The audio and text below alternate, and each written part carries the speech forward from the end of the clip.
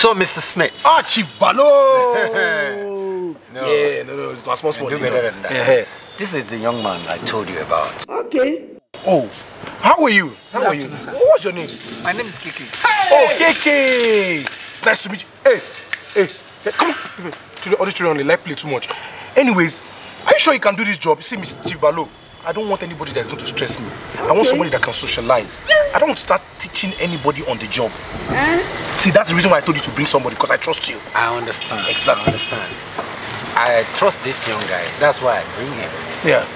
And he has done so many other things under my supervision. Wow. He's a PhD holder. PhD holder? Yes. So why is he not doing this job? Yes, he needs to have some other experience too. Oh, that's why true. I brought him. That's true, that's true. Yes. Anyways, Chief Balo, as we're leaving now, Kaykay, young Kaykay, please, take the wheels.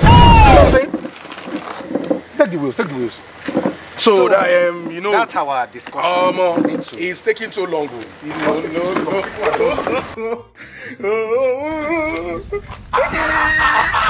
Chief Balo, are you telling me a PhD holder does not know the meaning of take the wheels? No, now, Chief Balo, he has been sacked. I can't work with him. Kaykay, no, now. You are a failure. You are a failure. You can never make it. When he can take the wheel. Will you keep quiet? Now even go to work and not day. You want to please others and displease us and displease yourself.